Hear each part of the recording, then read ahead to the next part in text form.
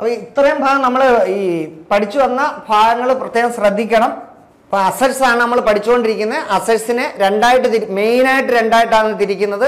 Fixed asset എന്നും അതുപോലെ തന്നെ ആണെങ്കിൽ കറണ്ട് അസറ്റ് എന്നും. ഫിക്സഡ് അസറ്റിനെ മൂന്നായിട്ട് തിരിക്കും: ടാൻജിബിൾ, ഇൻടാൻജിബിൾ, വേസ്റ്റിംഗ് അസറ്റ്. അതിനോടൊപ്പം നമ്മൾ പഠിക്കേണ്ട ഫിക്റ്റീഷ്യസ് അസറ്റ്, അതുപോലെ contingent asset.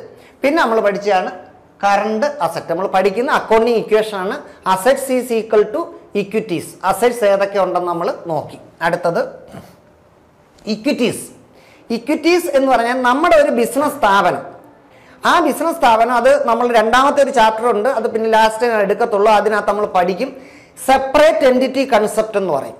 When ever A person started A business and A permanent sign board is installed in front of the business, the name of the business and the owner is entirely independent. ഒരാളിപ്പം എൻ്റെ പേര് ഉണ്ണികൃഷ്ണൻ എന്നാണ്. ഞാൻ ഉണ്ണി limited എന്ന് പറഞ്ഞൊരു സ്ഥാപനം തുടങ്ങിക്കഴിഞ്ഞാൽ ഈ ഉണ്ണി ലിമിറ്റഡും ഉണ്ണിയും രണ്ടും രണ്ടാണ്. ഉണ്ണി ലിമിറ്റഡിന് അതിൻ്റെതായ സെപ്പറേറ്റ് എൻറ്റിറ്റി കൺസെപ്റ്റ് ഉണ്ട്. എന്നുവെച്ചാൽ ഈ ഉണ്ണി എന്ന് പറയുന്ന വ്യക്തിയുടെ ഏതാണ് ഡെത്ത്, ഇൻസാനിറ്റി, ഇൻസോൾവൻസി, ബാങ്ക്രപ്സി, അയാൾ മരിച്ചു പോയാൽ അയാളുടെ അസാന്നിധ്യം, ഇതൊന്നും അങ്ങനെയാണെങ്കിൽ നമുക്കറിയാം. ഈ അംബാനിയുടെ കഥ തന്നെ. ധീരുഭായ് അംബാനിയാണ് റിലയൻസ് ഇൻഡസ്ട്രീസ് ഉണ്ടാക്കുന്നത്. അദ്ദേഹം മരിച്ചുപോയി. ഇപ്പം അനിൽ അംബാനി, മുകേഷ് അംബാനി നടത്തുന്നു. അവർ മരിച്ചു പോയാൽ അടുത്ത്. എന്ന് വെച്ചാൽ എന്താ, ഓണറും ഈ പറയുന്ന സ്ഥാപനവും രണ്ടും രണ്ടായിട്ടാണ് നമ്മൾ കണക്കാക്കേണ്ടത്. അതൊരു അക്കൗണ്ടിങ്ങിൻ്റെ കൺസെപ്റ്റുകൾ, കൺവെൻഷൻ എന്നും പറഞ്ഞിട്ട് തിയറി ബേസ് ഓഫ് അക്കൗണ്ടിങ് എന്ന് പറയുന്ന ഭാഗത്ത് നമ്മൾ പഠിക്കും. അതുകൊണ്ട് തന്നെ നമ്മൾ പറയുന്നത്, ഒരു ബിസിനസ് തുടങ്ങിക്കഴിഞ്ഞാൽ ബിസിനസ്സിൻ്റെ ഇടയ്ക്ക് നമ്മൾ ചോദിക്കുകയാണ്, ബിസിനസ് നീ ആർക്കെല്ലാം ബാധ്യതയുണ്ട്? അപ്പോൾ അയാൾ പറയും, ഈ ബിസിനസ് തുടങ്ങിയ ഓണറായ ഇന്ന ആർക്ക് ഇത്ര രൂപ കൊടുക്കാനുണ്ട്. ഇനിയോ അതുകൂടാതെ ബാങ്കിൽ ഇത്ര രൂപ, സാധനം കടം വാങ്ങിച്ചനത്തിൽ ഇത്ര രൂപ, ഇങ്ങനെയൊക്കെയുള്ള ഇതിനെയാണ് ക്ലെയിമുകൾ എന്നാണ് പറയുന്നത്. എന്നുവെച്ചാൽ ഈ ബിസിനസ്സിൽ ആരെല്ലാം അവകാശികളുണ്ട്. സാധനം കടത്തിന് തന്നനത്തിൽ അവകാശികളുണ്ടാവാം, ലോൺ തന്നനത്തിൽ അവകാശികളുണ്ടാവാം, ബിസിനസ്സിൽ മൂലധനം ഇൻവെസ്റ്റ് ചെയ്ത ഓണർ അവകാശിയാണ്. ആ ക്ലെയിമുകളെയാണ് നമ്മൾ ഇക്വിറ്റീസ് എന്ന് പറയുന്നത്. Claims against the business are called equities. അതായത് ഒരു ബിസിനസ്സിൽ ആരെല്ലാം, ഇപ്പോൾ എക്സ് എന്ന് പറയുന്നൊരു ബിസിനസ്സിനകത്ത് ആരെല്ലാം അതിനകത്ത് അവകാശപ്പെടുന്നു. മുടക്കുമുതൽ എന്ന ഇനത്തിൽ എനിക്ക് ഇത്ര തരാനുണ്ട്, ഓണർ പറയുകയാണ്. അതുപോലെ തന്നെ സാധനം കടത്തിന് കൊടുത്തനത്തിൽ എനിക്ക് കിട്ടാനുണ്ടെന്ന് പറയാം. അപ്പോൾ അങ്ങനെ കിട്ടാനുള്ള ആൾക്കാരെയാണ് ഇക്വിറ്റീസ് എന്ന് പറയുന്നത്. Equities R of two types. ഇക്വിറ്റീസിനെ നമ്മൾ രണ്ടായിട്ട് തിരിക്കാം: owners equity and outsiders equity. ഓണറുടെ equity എന്നും ഔട്ട്സൈഡർ ഇക്വിറ്റി എന്നും. അപ്പോൾ ഇക്വിറ്റിയെ രണ്ടായിട്ട് തിരിക്കാം: ഓണേഴ്സ് ഇക്വിറ്റിയും ഔട്ട്സൈഡേഴ്സ് ഇക്വിറ്റിയും. ഓണേഴ്സ് ഇക്വിറ്റി എന്ന് വെച്ചാൽ എന്താ, claim of owner against the business are called or is called owners equity. മറ്റൊരു പേരാണ് ക്യാപിറ്റൽ. അതായത് ഒരു ഓണർ അയാളുടെ ബിസിനസ്സിൽ എത്ര രൂപ മുടക്കി, അതിനെ നമ്മൾ ഓണേഴ്സ് ഇക്വിറ്റി എന്ന് പറയും. കറക്റ്റായിട്ട് പറഞ്ഞാൽ അതിനെയാണ് നമ്മൾ ക്യാപിറ്റൽ എന്ന് പറയുന്നത്. അതാണ് ക്യാപിറ്റൽ. ക്യാപിറ്റൽ എന്ന് വെച്ചാൽ കുറച്ചുകൂടെ ഒരു വലിയ അർത്ഥത്തിലാണ്. It refers to the money, cash or money's worth, asset introduced or invested by the owner to the business. Means the cash or kind. Asset in മറ്റൊരു പേര് കൈൻഡ്, സ്ഥാവര ജംഗമ വസ്തുക്കൾ എന്നാണ് കൈൻഡിൻ്റെ അർത്ഥം. അതാണ് ഞാൻ പറഞ്ഞത്, നമ്മൾ ഡിക്ഷണറി ചെന്ന് നോക്കുമ്പോൾ ദേ എന്നുള്ള അർത്ഥമായിരിക്കും കിട്ടുന്നത്. പക്ഷേ ഇവിടെ നമ്മൾ തിങ്സ് ഓഫ് വാല്യൂ എന്നറിയപ്പെടുന്ന കൈൻഡ് കൊണ്ട് ഉദ്ദേശിക്കുന്നത് സ്ഥാവര ജംഗമ വസ്തുക്കൾ. അപ്പോൾ ക്യാഷോ കൈൻഡോ സ്ഥാവര ജംഗമ വസ്തുക്കളോ ഓണർ ബിസിനസ്സിലേക്ക് ഇൻവെസ്റ്റ് ചെയ്യുന്നതിന് പറയുന്ന പേരാണ് ക്യാപിറ്റൽ എന്ന് പറയും. Means the money or money's worth, means cash or kind or asset introduced or invested by the owner to the business is called capital. It also called, ഇതിന് മറ്റു പേരാണ് നെറ്റ് വർത്ത്. എന്ന് വെച്ച് കഴിഞ്ഞാൽ അസറ്റിൽ നിന്ന് ഔട്ട്സൈഡ് ലൈബിലിറ്റി കുറയ്ക്കുമ്പം കിട്ടുന്നതാണ് net worth, അല്ലെ net asset, അല്ലെ ഓണേഴ്സ് ഫണ്ട്, അല്ലെ ഷെയർ ഹോൾഡേഴ്സ് ഫണ്ട് എന്ന് പറയും. അപ്പോൾ ക്യാപിറ്റലിൻ്റെ മറ്റു പേരാണ് നെറ്റ് വർത്ത് എന്ന് പറയുന്നത്. വെച്ച് കഴിഞ്ഞാൽ ഒരു ബിസിനസ്സിലെ മൊത്തം അസറ്റ് എടുത്തിട്ട് പുറത്ത് കൊടുക്കാനുള്ളത് എല്ലാം കൊടുത്തിട്ട് ബാക്കിയുള്ളത് നെറ്റ് വർത്ത്, അതാണ് നെറ്റ് അസറ്റ്. അല്ലെങ്കിൽ അതാണ് ഓണറുടെ ഫണ്ട്, അല്ലെങ്കിൽ അതാണ് കമ്പനി ആകുമ്പോൾ ഷെയർ ഹോൾഡേഴ്സ് ഫണ്ട് എന്ന് നമ്മൾ പറയും.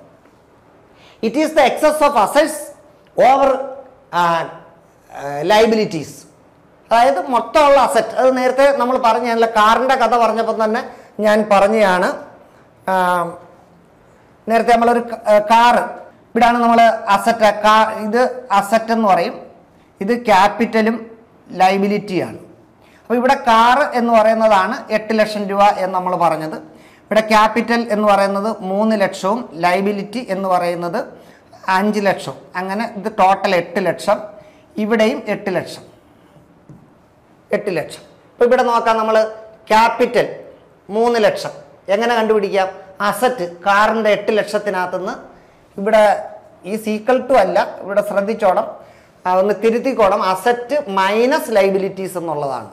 Asset minus liability. Capital is equal to asset minus liability എന്നാണ്. ഈക്വൽ ടു അല്ല. Capital is equal to asset minus liabilities. നോക്കെ ഇവിടെ ക്യാപിറ്റൽ നോക്ക്, ക്യാപിറ്റൽ എത്രയാണ് നോക്ക്, 3 ലക്ഷം. ഇവിടെ 3 ഈസ് ഈക്വൽ ടു അസറ്റ് എത്രയാണ്, 8 മൈനസ് ലൈബിലിറ്റി 5. അതായത് നോക്കെ 3, 8 5 കുറച്ചാൽ 3 രൂപ കിട്ടും. അതാണ് ക്യാപിറ്റൽ എന്ന് പറയുന്നത്. Capital is equal to assets minus liabilities. It is A personal account because it shows the transaction between owner and the firm.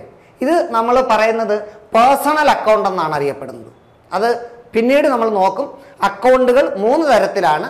Personal account ഉണ്ട്, റിയൽ അക്കൗണ്ട് ഉണ്ട്, നോമിനൽ അക്കൗണ്ട് ഉണ്ട്. പേഴ്സണൽ അക്കൗണ്ട് എന്ന് വെച്ചാൽ വ്യക്തികളെയോ സ്ഥാപനങ്ങളെയോ സംബന്ധിക്കുന്ന അക്കൗണ്ടുകളെയാണ് personal account എന്ന് പറയുന്നത്. അപ്പോൾ capital എന്ന് വെച്ചാൽ എന്താ, ഓണർ എന്ന് പറയുന്ന ഞാൻ എൻ്റെ ബിസിനസ്സിലേക്ക് ഇൻവെസ്റ്റ് ചെയ്യുന്നതാണ്. അപ്പോൾ 2 വ്യക്തികളാണ് എന്ന് വെച്ചാൽ ഉണ്ണി എന്ന് പറയുന്ന വ്യക്തിയും ഉണ്ണി ലിമിറ്റഡ് എന്ന് പറയുന്ന സ്ഥാപനവും തമ്മിലുള്ള ക്രയവിക്രയമാണ്. Name of the person and name of the institution. ഇപ്പോൾ ക്യാപിറ്റൽ എന്ന് വെച്ചാൽ the name of the person Unnikrishnan, invested money or monies worth to the business that is Unni limited. അതാണ് ക്യാപിറ്റൽ. അതുകൊണ്ട് it shows the transaction between the name of the owner Unni and name of the institution ഏതാ, ഉണ്ണി limited. So it is A personal account and it shows the transaction between owner Unni and the firm Unni limited. It will always have A credit balance. ഈ ഇതിന് എപ്പോഴും എന്തൊരു balance ഉള്ള, credit balance ആണ്. അക്കൗണ്ടൻസിയിൽ 2 balance ഉള്ള, debit ബാലൻസും credit ബാലൻസും. അത് പഠിച്ചു വരുമ്പോൾ ഇതെല്ലാം ക്ലിയർ ആവും. അതുകൊണ്ട് ഇതിന് തൽക്കാലം നമ്മൾ പഠിക്കുക, ക്യാപിറ്റലിൽ എപ്പോഴും ക്രെഡിറ്റ് ബാലൻസ് ആണ്. Capital may be fixed capital, circulating or floating capital and working capital. ആ ക്യാപിറ്റലിനെ തന്നെ ഫിക്സഡ് ക്യാപിറ്റൽ, സർക്കുലേറ്റിംഗ് അല്ലെ floating capital, working capital. Capital എന്ന് വെച്ചാൽ നമുക്കറിയാവുന്നതാണ്, മണി കൊണ്ടുവരികയാണ്. അതായത് amount invested by the proprietor to the business ആണ്. ഒരു പ്രൊപ്പറൈറ്റർ ബിസിനസ്സിലേക്ക് കൊണ്ടുവരുന്നതിനെയാണ് ക്യാപിറ്റൽ എന്ന് പറയുന്നത്. ഈ ക്യാപിറ്റൽ ബിസിനസ്സിൽ കൊണ്ടുവന്ന് എന്ത് ചെയ്യുന്നത്, ഈ കൊണ്ടുവരുന്ന ഉദാഹരണം തന്നെ നമ്മൾ ഒരു കട തുടങ്ങണമെങ്കിൽ, ഒരു പലചരക്ക് കടയോ അല്ലെങ്കിൽ എന്തെങ്കിലും ഒരു കട നമ്മൾ തുടങ്ങണമെങ്കിൽ, ഒരു ബുക്ക് സ്റ്റോൾ തുടങ്ങണമെങ്കിലും ശരി തന്നെ പൈസ കൊണ്ടുവന്നു കഴിഞ്ഞാൽ അവിടെ നമുക്ക് ഒന്നിയിൽ പാട്ടത്തിന് വസ്തു എടുക്കണം, അവിടെ നമുക്ക് വേണ്ടുന്ന ബിസിനസ്സിൻ്റെ പ്രിമിസസ് എടുക്കണം. അപ്പോൾ കുറച്ച് പൈസ എടുത്തിട്ട് നമ്മൾ എന്ത് ചെയ്യും, നമുക്ക് വേണ്ടുന്ന ഫിക്സഡ് അസറ്റ് കുറച്ച് പൈസ നമ്മുടെ ബിസിനസ്സിൻ്റെ ആവശ്യത്തിന് കുറച്ച് പൈസ ദൈനംദിന പ്രവർത്തനത്തിൽ വെക്കും. ആ ഭാഗങ്ങളെയാണ് നമ്മൾ ഫിക്സഡ് ക്യാപിറ്റൽ, സർക്കുലേറ്റിംഗ് അല്ലെ ഫ്ലോട്ടിംഗ് ക്യാപിറ്റൽ എന്നും വർക്കിംഗ് ക്യാപിറ്റൽ എന്ന് പറഞ്ഞത്. Fixed capital that part of capital used for purchasing fixed assets. പഠിച്ചോണം. കൊണ്ടുവരുന്ന ക്യാപിറ്റൽ എത്ര രൂപയാണോ ഓണർ കൊണ്ടുവരുന്ന ക്യാപിറ്റൽ, ആ ക്യാപിറ്റലിൽ ഫിക്സഡ് അസറ്റ് വാങ്ങിക്കാൻ വിനിയോഗിച്ച ഭാഗത്തിനെ ഫിക്സഡ് ക്യാപിറ്റൽ എന്ന് പറയും. Circulating or floating capital, it is the capital in the form of current or floating asset. Current asset ഇതാണ് നമ്മൾ പഠിക്കേണ്ടത്. എന്നുവെച്ചാൽ കൊണ്ടുവരുന്ന ക്യാപിറ്റലിന്റെ എത്ര ഭാഗം ഫിക്സഡ് അസറ്റ് വാങ്ങിക്കാൻ ഉപയോഗിച്ചു അതിനെ ഫിക്സഡ് ക്യാപിറ്റൽ എന്നും, അതിൻ്റെ എത്ര ഭാഗം നമ്മൾ കറണ്ട് അസറ്റ് എന്ന് വെച്ചാൽ അറിയാം, investment, cash in hand, cash at bank എന്നൊക്കെ പറഞ്ഞ് നമ്മൾ പറഞ്ഞു, സൺഡ്രി ഡെറ്റേഴ്സ്, ആ ഭാഗത്തിന് വിനിയോഗിച്ച് അതിനെ സർക്കുലേറ്റിംഗ് അല്ലെ ഫ്ലോട്ടിംഗ് ക്യാപിറ്റൽ എന്ന് പറയും. അപ്പം that part of capital used for purchasing fixed assets are called fixed capital and used for ഏതാ കറണ്ട് അസറ്റ് അല്ലെ ഫ്ലോട്ടിംഗ് അസറ്റ് അല്ലെ circulating asset is called circulating അല്ലെ ഫ്ലോട്ടിംഗ് ക്യാപിറ്റൽ എന്ന് പറയും. വർക്കിംഗ് ക്യാപിറ്റൽ ഈ വർക്കിംഗ് ക്യാപിറ്റൽ എന്ന് വെച്ചാൽ ഇപ്പം നമ്മൾ ഈ കൊണ്ടുവരുന്ന ക്യാപിറ്റലിനകത്ത് എല്ലാം എടുത്ത് കുറേ ഫിക്സഡ് അസറ്റ്, ഇപ്പം നമ്മളൊരു ചായക്കട തുടങ്ങുമ്പോൾ എല്ലാ സാധനങ്ങളും വാങ്ങിച്ചു വെച്ച് കുറേ ഫിക്സഡും കുറേ കറണ്ടിന് വിനിയോഗിച്ചാൽ പോരാ. ദൈനംദിന പ്രവർത്തനങ്ങൾക്ക് വേണ്ടി ഇച്ചിരി പൈസ നമ്മൾ മാറ്റി വെക്കണം. കാര്യം അവിടുത്തെ ജോലിക്കാർക്ക് വൈകിട്ട് പൈസ കൊടുക്കണം, ചായ ഒഴിക്കുന്ന ആൾക്കാർക്ക് അല്ലെങ്കിൽ നമ്മളെ ഹെൽപ്പ് ചെയ്യുന്ന ആൾക്കാർക്ക് കൊടുക്കണം. അങ്ങനെ ഇച്ചിരി പൈസ ദൈനംദിന പ്രവർത്തനത്തിന് മാറ്റി വെക്കണം ഫിക്സഡ് ക്യാപിറ്റൽ. അതിന് നമ്മൾ working capital. That part of capital which is kept in the business. കണ്ടോ, ബിസിനസ്സിൽ മാറ്റി വെക്കുകയാണ്. To meet day to day. Day to day എന്ന് വെച്ചാൽ ദൈനംദിന പ്രവർത്തനം. ഡേ ടു ഡേ ദൈനംദിന പ്രവർത്തനം അല്ലെ റൊട്ടീൻ സാധാരണ പ്രവർത്തനങ്ങൾക്ക് വേണ്ടി ഈസ് കാൾഡ് വർക്കിംഗ് ക്യാപിറ്റൽ. അപ്പം കൊണ്ടുവരുന്ന മൊത്തമുള്ള ഒരു ഓണർ കൊണ്ടുവരുന്ന ഇതിനെ നമ്മൾ ക്യാപിറ്റൽ എന്ന് പറയും.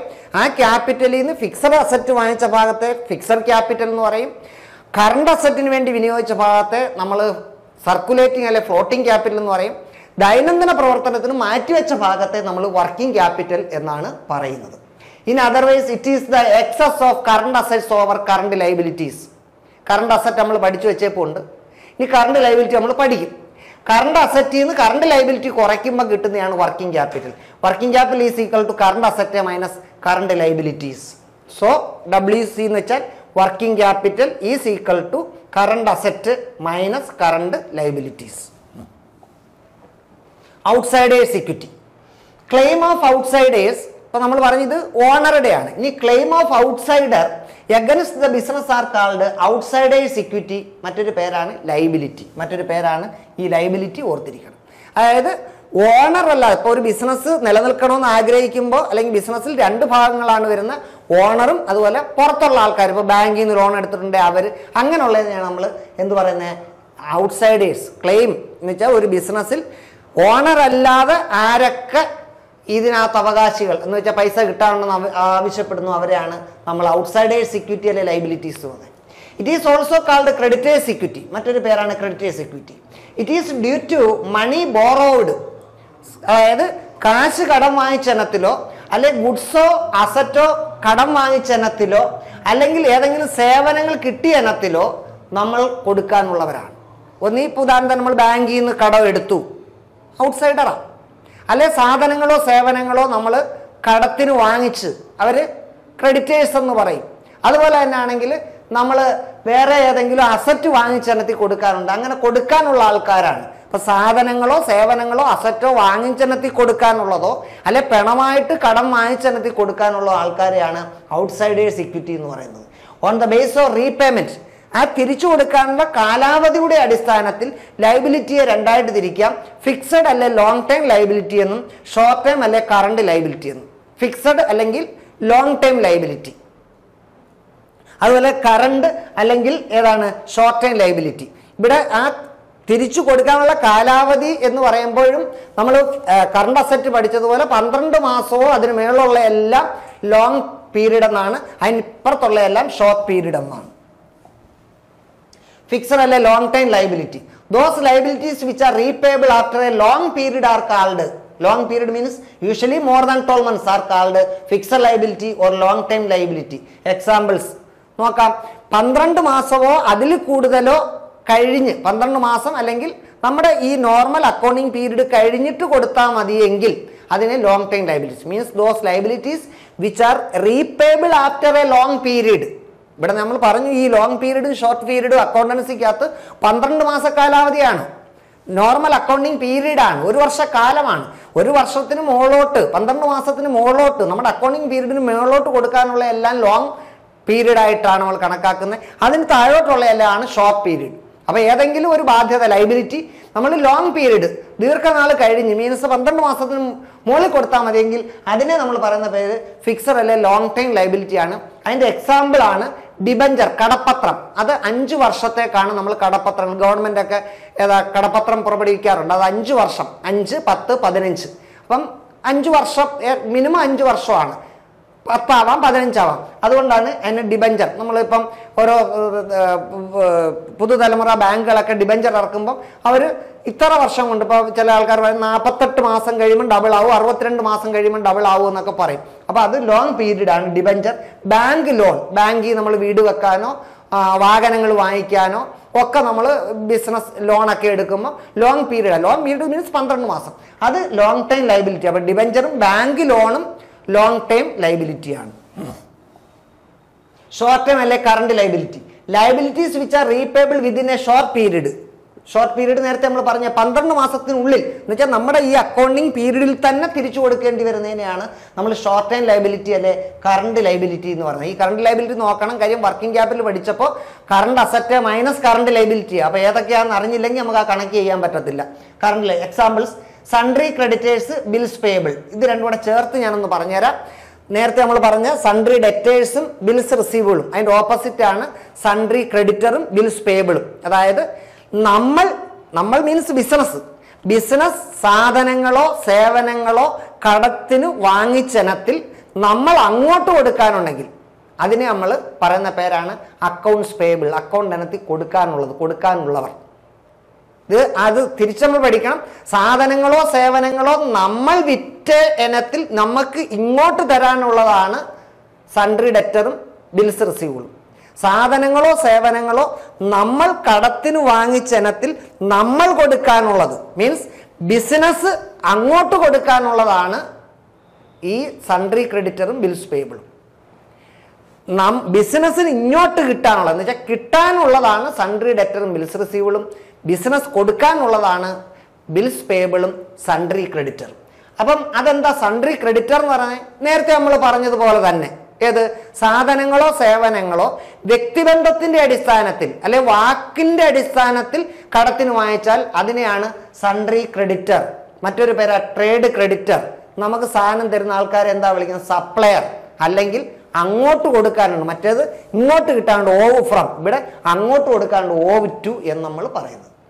മറ്റൊരു പേര് ബിൽസ് പേയബിൾ.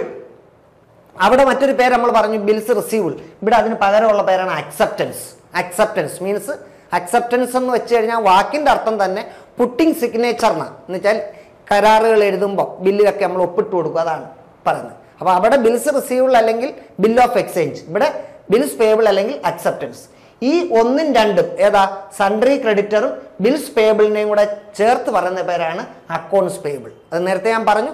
സാധനങ്ങളോ സേവനങ്ങളോ നമ്മൾ മീൻസ് ബിസിനസ് കടത്തിന് വാങ്ങിച്ച ഇനത്തിൽ അങ്ങോട്ട് കൊടുക്കാനുള്ളതിനെയാണ് അക്കൗണ്ട്സ് പേയബിൾ എന്ന് പറയുന്നത്.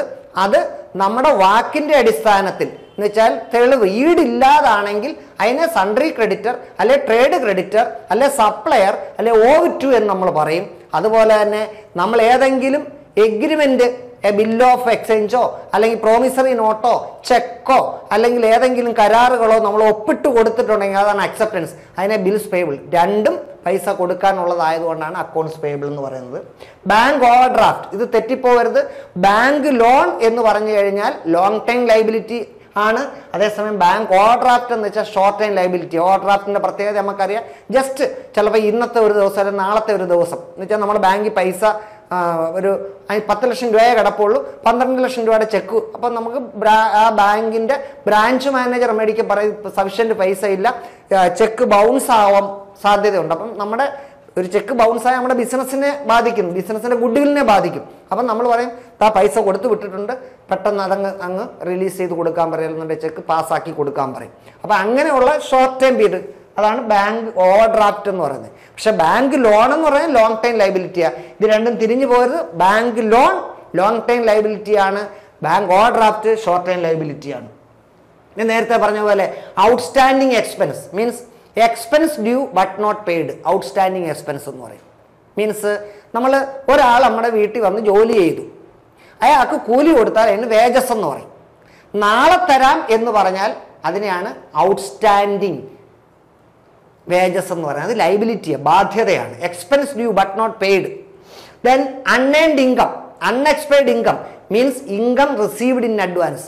ഏതെങ്കിലും ഇൻകം നമ്മൾ മുൻകൂട്ടി മീൻസ് ഇപ്പം ഞാൻ 4 ക്ലാസ് എടുക്കാമെന്ന് പറഞ്ഞു, ഈ ഒരു ദിവസമേ ക്ലാസ് എടുത്തുള്ളൂ, 4 ക്ലാസ്സിൻ്റെയും കൂടെ പൈസ മുൻകൂട്ടി വാങ്ങിച്ചാൽ ഇനി 3 ക്ലാസ് എടുത്തെങ്കിലേ ആ പൈസ എൻ്റേതെന്ന് പറയാൻ പറ്റൂ. ആ 3 ക്ലാസ്സിൻ്റെ പൈസ മുൻകൂർ വാങ്ങിച്ചുകൊണ്ട് ലൈബിലിറ്റിയാണ്.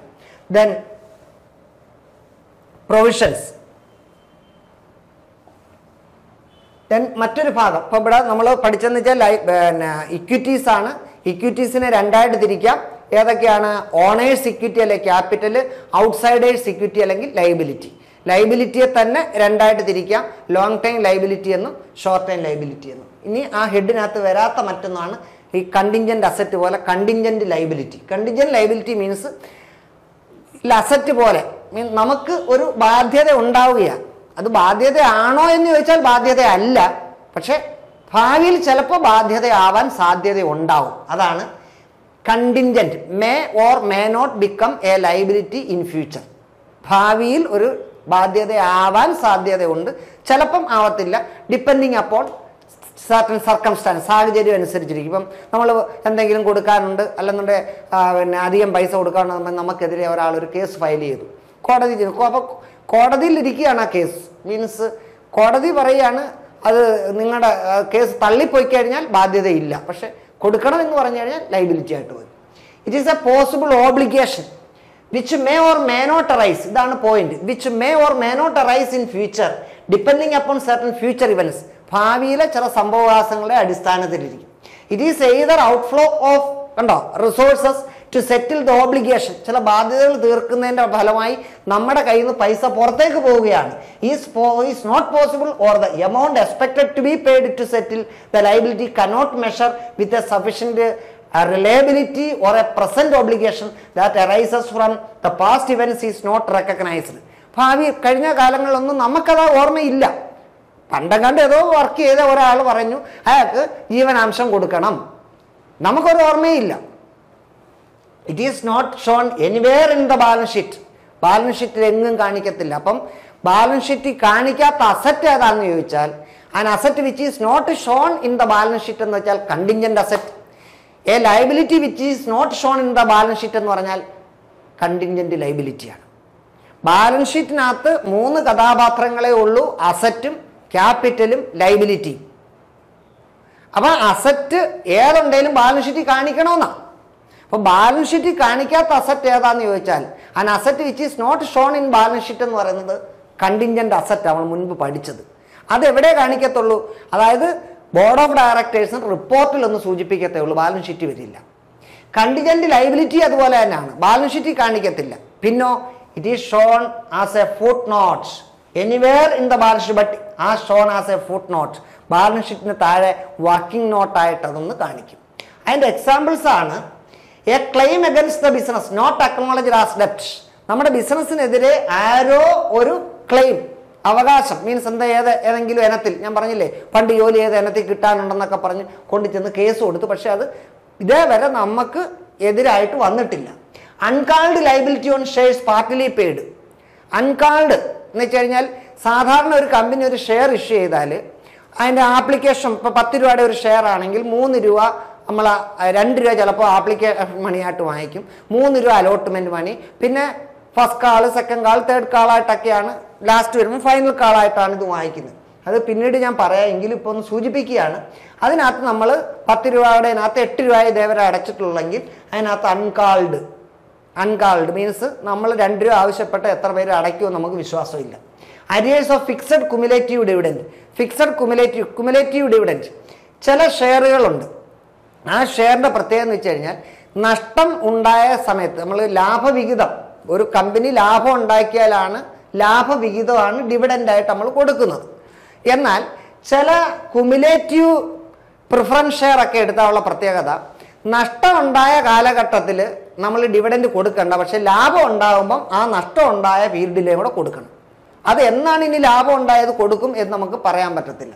അവരെ contracts remaining to be executed not provided four, ഏതെങ്കിലും കരാറിൽ ഏർപ്പെടുക, അത് എന്ന് നമ്മൾ ചെയ്ത് തീർക്കാൻ പറ്റും എന്ന് നമുക്ക് വിശ്വാസമില്ലെങ്കിൽ അതൊക്കെ കണ്ടിൻജന്റ് ലയബിലിറ്റി. അപ്പോൾ ഈ കണ്ടിൻജന്റ് ലയബിലിറ്റിയുടെ എക്സാമ്പിൾസ് ബൈഹാർട്ടാക്കി വെക്കണം.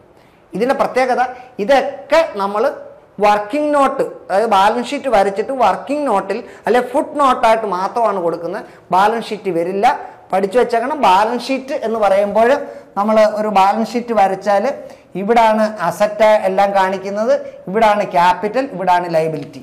ഏത് അസറ്റ് ഉണ്ടെങ്കിലും ബാലൻസ് ഷീറ്റിന് ഇവിടെ കാണിക്കണമെന്ന നിയമം. അങ്ങനെ കാണിക്കാത്ത ഒരേ ഒരു അസറ്റാണ് കണ്ടിൻജന്റ് അസറ്റ്. ഇത് എവിടെ കാണിക്കുമെന്ന് ചോദിച്ചു കഴിഞ്ഞാൽ അതായത് ബോർഡ് ഓഫ് ഡയറക്ടേഴ്സിൻ്റെ റിപ്പോർട്ടിലൊന്നും സൂചിപ്പിക്കത്തേ ഉള്ളൂ. ഏത് ലൈബിലിറ്റി ഉണ്ടെങ്കിലും ബാലൻസ് ഷീറ്റിൽ കാണിക്കണമെന്നാണ്. പക്ഷേ കണ്ടിൻജന്റ് ലൈബിലിറ്റി 1, 2, 3, 4 ഈ ബാലൻസ് ഷീറ്റിൽ ഇവിടെ കാണിക്കത്തതേ ഇല്ല. പകരം ബാലൻസ് ഷീറ്റ് എല്ലാം വരച്ചിട്ട് അതിൻ്റെ ഇടയിൽ വരയിട്ടിട്ട് ഇവിടെ ഇങ്ങനെ എന്തെങ്കിലും ഉണ്ടെങ്കിൽ ഇങ്ങനെ കാണിച്ചേക്കും. അതാണ് ഫുട് നോട്ടായിട്ട് കാണിക്കണം എന്ന് പറഞ്ഞിരിക്കുന്നത്. പ്രൊവിഷൻ, ലൈബിലിറ്റിയും പ്രൊവിഷനും തമ്മിൽ വ്യത്യാസമുണ്ട്. Present liability of uncertain amount which can be measured reliably by using a substantial degree of estimation. It is termed as provision. എന്താ ഈ ലൈബിലിറ്റി, ഈ പറഞ്ഞേക്കുന്ന കണ്ടിജന്റ് ലൈബിലിറ്റിയും പ്രൊവിഷനും തമ്മിൽ ചെറിയ വ്യത്യാസങ്ങളുണ്ട്. പ്രൊവിഷൻ എന്ന് വെച്ചാൽ ടു പ്രൊവൈഡ് എന്ന ഇൻ അഡ്വാൻസ്, ഭാവിയിലേക്ക് വേണ്ടി എന്തെങ്കിലും മാറ്റി വെക്കുകയാണ്, അതിനെയാണ് നമ്മൾ പ്രൊവിഷൻ. ഫോർ എക്സാമ്പിൾ, ഇപ്പോൾ എംപ്ലോയീസിന് അറിയാവുന്ന ഒരു സംഭവമാണ്. നമ്മളൊക്കെ എന്ന് വെച്ച് കഴിഞ്ഞാൽ ജോലിയുള്ള ആൾക്കാരെ സംബന്ധിച്ചിട്ട് നമ്മുടെ ശമ്പളത്തിനകത്ത് ഇൻകം ടാക്സിൻ്റെ ഡിഡക്ഷൻ വരുത്തും. എങ്ങനെ ഇൻകം ടാക്സിൻ്റെ ഡിഡക്ഷൻ വരുത്തുക എന്ന് വെച്ചാൽ കഴിഞ്ഞ വർഷം എത്ര രൂപ ടാക്സ് കൊടുത്തോ ആ ടാക്സിൻ്റെ അടിസ്ഥാനത്തിൽ നമ്മൾ ഓരോ മാസവും ശമ്പളത്തിൽ ഇത്ര രൂപ income tax TDS tax deducted source ആയതുകൊണ്ട് ഈ പറഞ്ഞ ഡ്രോയിങ് ആൻഡ് ഡിസ്പേഴ്സിങ് ഓഫീസർ നമ്മൾ ഇടയ്ക്ക് വിളിച്ചു പറഞ്ഞിട്ട് നമ്മുടെ ശമ്പളത്തിന് ഇത്ര രൂപ വീതം കഴിഞ്ഞ വർഷത്തെ ഒരു അടിസ്ഥാനത്തിൽ, കഴിഞ്ഞ വർഷം എത്ര രൂപ ആണോ ഇൻകം ടാക്സ് കൊടുത്ത് അതിൻ്റെ അടിസ്ഥാനത്തിൽ നമ്മുടെ കയ്യിൽ നിന്ന് കറക്റ്റായിട്ട് ഇച്ചിരി കുറേശ്ശെ പൈസ പിടിക്കും. അത് പ്രൊവൈഡ് ഇൻ അഡ്വാൻസ്, മുൻകൂട്ടി പിടിച്ചു വെക്കുകയാണ് എന്ന്. ഫെബ്രുവരിയിലെ ശമ്പളത്തിനോടൊപ്പം ടാക്സ് കൊടുക്കേണ്ട ടാക്സ് സെറ്റിൽമെൻറ്റ് അന്നാണ്, പക്ഷെ മുൻകൂട്ടി നമ്മുടെ കയ്യിൽ നിന്ന്. അതാണ് പറഞ്ഞത് present liability of uncertain amount കൊടുക്കേണ്ടതാണ്, പക്ഷെ എത്രയാണെന്ന് അറിയത്തില്ല. ഇപ്പോൾ ഉദാഹരണം തന്നെ ഇപ്പോൾ 2.5 ലക്ഷമാണ് ഇൻകം ടാക്സിൻ്റെ ലിമിറ്റ്. അതേസമയം ബഡ്ജറ്റ് വരുമ്പം ആ എക്സംഷൻ ലിമിറ്റ് 5 ലക്ഷം ആകുമ്പോൾ ചിലപ്പോൾ നമ്മുടെ കയ്യിൽ നിന്ന് പിടിച്ചത് ചിലപ്പോൾ തിരിച്ച് ഇങ്ങോട്ട് തരേണ്ടി വരും. അതാണ് പറഞ്ഞേക്കുന്നത്. Which can be measured റിലയബിളി by using substantial degree of estimation, ഒരു കണക്കൂട്ടലിൻ്റെ അടിസ്ഥാനത്തിലാണ്. ആ ടേമിനെ നമ്മൾ പ്രൊവിഷൻ എന്ന് പറയുന്നത്. എക്സാമ്പിൾസ്, പ്രൊവിഷൻ ഫോർ ബാഡ് ഡെബ്റ്റ്സ്, കിട്ടാക്കടത്തിന് വേണ്ടി പ്രൊവിഷൻ എന്ന് വെച്ചാൽ എന്താ, നമ്മൾ സാധനങ്ങൾ കടത്തിന് കൊടുക്കും. കടത്തിന് കൊടുക്കുമ്പം നമുക്കറിയാവുന്ന ചിലർക്ക് കൊടുക്കുന്ന അല്ലെങ്കിൽ ചിലതൊക്കെ നമുക്ക് കിട്ടാതെ വരും. അത് ആരൊക്കെയാ എത്ര കിട്ടാനുള്ളതെന്നൊന്നും നമുക്ക് പറയാൻ പറ്റത്തില്ല. അതുപോലെ provision for discount on debtors, നമ്മൾ സാധനങ്ങൾ കടത്തിന് കൊടുക്കുന്നതിന് എന്ത് ചെയ്യും, നമുക്ക് ചിലപ്പോൾ അവർ നമ്മൾ പറഞ്ഞേക്കുന്ന 5 മാസത്തിനകം പൈസ തരണമെന്ന് പറഞ്ഞായിരിക്കും കടത്തിന് കൊടുക്കുന്നത്. പക്ഷേ അവർ 5 ദിവസം കഴിഞ്ഞപ്പം കൊണ്ടുതരും. അപ്പം നമ്മൾ ഇത്ര ശതമാനം, നമ്മൾ ഈ സൊസൈറ്റിയിലൊക്കെ ലോൺ എടുക്കുമ്പോൾ നമുക്കറിയാം കൃത്യമായി പലിശ അടയ്ക്കുന്നവർക്ക് ഇൻസെൻറ്റീവ്, അതുപോലെ തന്നെ കൃത്യമായി നമ്മൾ ചിട്ടിക്ക് പൈസ അടച്ചാൽ ഈ KSF-യിലൊക്കെ എടുത്തു കഴിഞ്ഞാൽ നമുക്ക് ലാഭവിഹിതം നമുക്ക് കിട്ടും, മീൻസ് വീതപ്പലിശ. അപ്പം അങ്ങനെയൊക്കെ കിട്ടും. അതുപോലെ discount debtors, provision for depreciation, നമുക്ക് ഏതെങ്കിലും അസറ്റിന് തേയ്മാനം ഉണ്ടാവും, മുൻകൂട്ടി നമുക്ക് മാറ്റിവെക്കാം. Provision for repairs and renewals, provision for taxation, ഇപ്പം നമ്മൾ പറഞ്ഞത്. അങ്ങനെയൊക്കെ നമ്മൾ പ്രൊവിഷൻ ക്രിയേറ്റ് ചെയ്ത് വെക്കും. ഇനി ഈ ഭാഗത്ത് നമ്മൾ കൊടുത്തിരിക്കുന്നതെന്ന് വെച്ച് കഴിഞ്ഞാൽ ഇതുവരെ നമ്മൾ പഠിച്ച ഓരോ ഭാഗത്തിൻ്റെ ഇപ്പം നമ്മൾ പഠിച്ചതിൻ്റെയൊക്കെയാണ് ഇവിടെ കൊടുത്തേക്കുന്നത്. അതിൻ്റെ നിങ്ങൾ ഒരു പ്രധാനപ്പെട്ട അതിൻ്റെ ആൻസർ നമ്മൾ ലാസ്റ്റ് നമ്മൾ കൊടുത്തേപ്പോൾ ഉണ്ട്. അപ്പോൾ നിങ്ങൾ ചെയ്യേണ്ടതെന്ന് വെച്ചാൽ, ഇപ്പോൾ എങ്ങനെയാണ് പഠിക്കേണ്ടതെന്ന് ചോദിച്ചു കഴിഞ്ഞാൽ ഞാൻ പറഞ്ഞു, +1 ഒരു അക്കൗണ്ടൻസിയുടെ ടെക്സ്റ്റ് കൂടെ വാങ്ങിച്ച് അതുകൂടെ റെഫർ ചെയ്യണം. എന്ന് വെച്ചാൽ ഞാൻ പഠിപ്പിക്കുന്ന തിയറി വെച്ചിട്ട് അതിനകത്ത് കുഞ്ഞു കുഞ്ഞു കണക്കുകളുണ്ട്, അതുകൂടെ ചെയ്തു നോക്കണം. അപ്പോൾ ഇവിടെ നമ്മൾ നോക്കേണ്ടത് എങ്ങനെ ഇതിൻ്റെ ആൻസർ കണ്ടുപിടിക്കുന്നതെന്ന് ചോദിച്ചാൽ, contingent asset usually of arise from unplanned or unexpected events that give a rise to the possibility of inflow of economic benefit to the business entity. Possibility, ഒരു നമ്മുടെ ബിസിനസ് എൻറ്റിറ്റിയിൽ ഇങ്ങോട്ട് പൈസ കിട്ടാനുള്ള ഒരു സാധ്യത നിലനിൽക്കുന്നു. Then possibility of outflow of economic benefits to the business entity, possibility of outflow of economic benefit to business entity, ഒരു outflow ഉണ്ടാവാൻ സാധ്യതയുണ്ട്. C both A and B and none of this.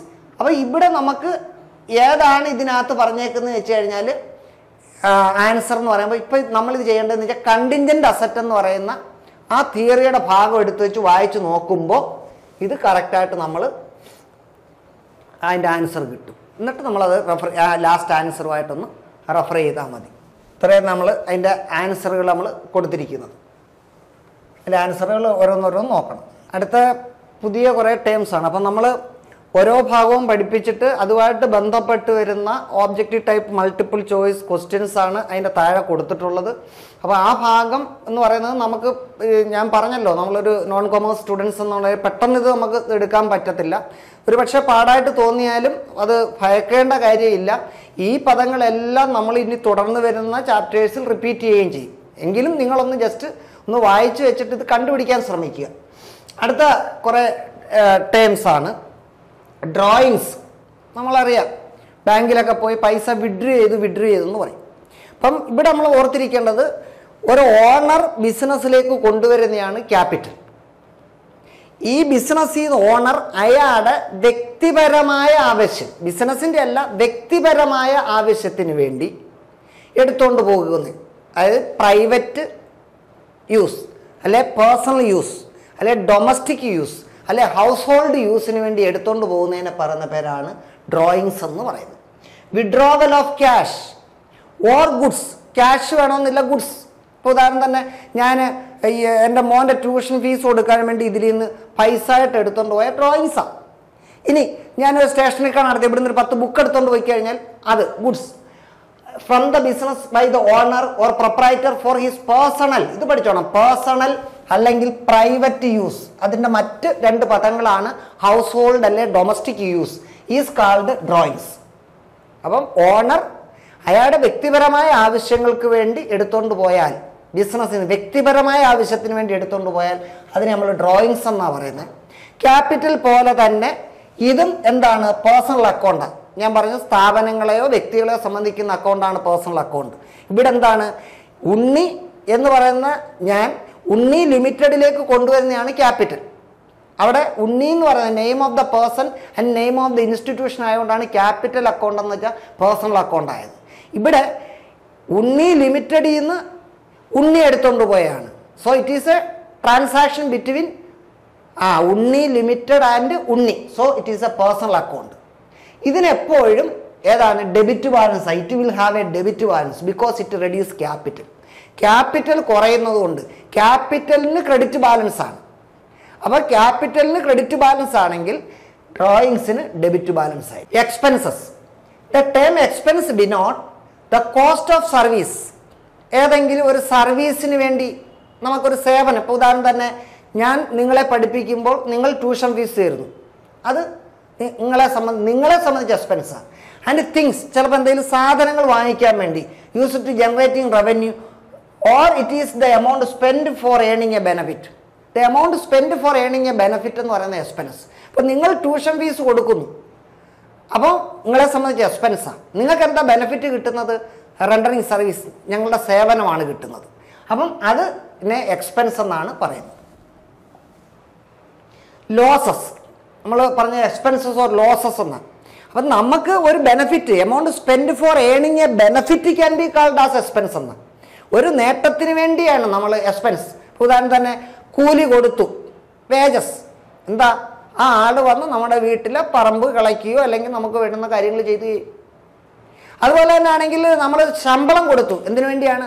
Rendering service, സേവനം ചെയ്തു, അതാണ്. അപ്പോൾ നമ്മൾ ചില ആൾക്കാർ സംശയം വരും, എന്താ സാലറി, എന്താ വേജസ് എന്ന്. ശമ്പളം കൊടുക്കുമ്പം ചില ആൾക്കാർ പറയും മാസാമാസം കൊടുക്കുന്ന ശമ്പളവും ദിവസം കൊടുക്കുന്നത് വേജസുമാണെന്ന് പറയും. അതാ എല്ലാവരുടെയും മനസ്സിൽ ഈ ശമ്പളവും അതായത് കൂലിയും തമ്മിലുള്ള വ്യത്യാസം. ചിലർ പറയും അണ്ടി ഓഫീസിൽ പോകുന്നവർക്ക് കിട്ടുന്ന എല്ലാം വേജസും സ്കൂളിൽ പോകുന്നവർക്കെല്ലാം. അങ്ങനല്ല, രണ്ടും ഒരേ അർത്ഥം തന്നെയാണ്.